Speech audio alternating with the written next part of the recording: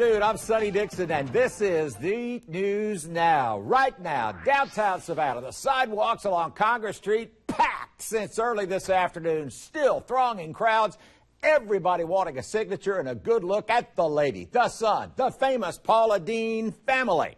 This was not just any book signing at the Lady and Sons restaurant. Our good buddy Jamie Dean was signing copies of his first solo publication. It is called Jamie Dean's Good Food. Our Elizabeth Rollins drew the right straw. She spent a good portion of the afternoon. I'm talking about smack dab in the middle of all of it, Elizabeth. A lot of folks eager to see Jamie and, of course, his famous mama, Paula Deen.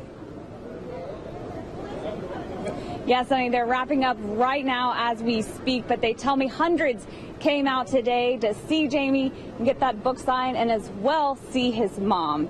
Now, this is Jamie Dean's first cookbook, and the line was wrapped around the building most of the day to get inside. Many folks walked away with several copies of the signed book. Some of us told us they were stocking up for Christmas. But it wasn't just about the book. Most people wanted the opportunity not only to meet Jamie and Paula, but the whole gang, including Paula's husband, Michael, and her other son, Bobby. I mean, you know, you see them on TV and stuff all the time. You never think you're going to get your picture took with them. So, and you can't act that nice. You've got to be that nice to act that way, you know. You can't put on that show all the time if you're not really that way. Now Jamie has a new cookbook. What do you think? Well, we didn't really get a big chance to look at it yet, but it looks a lot healthier than what Paula would cook. But we'll give it a whirl. And of course, everyone came out to see Jamie, but a lot of people were excited to see Paula since this is her first appearance in Savannah since those racial discrimination charges were dropped. Sonny?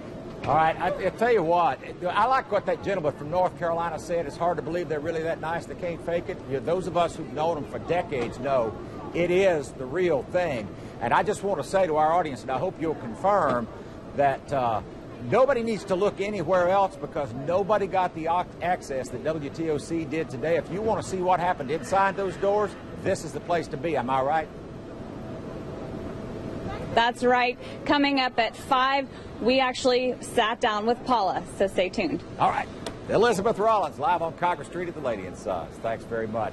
I want to take a live look at our website, WTOC.com. It's Lisa Lee. Move it a little bit so we can see it's live, Lisa.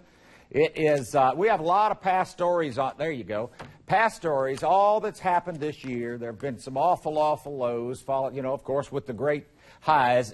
But these are our neighbors. Paula Deen, Jamie Dean, the new cookbook is out. Check it out. We're going to have so much more. You can read all that online, but you do not want to miss the news at 5 and 6. Now to some breaking news.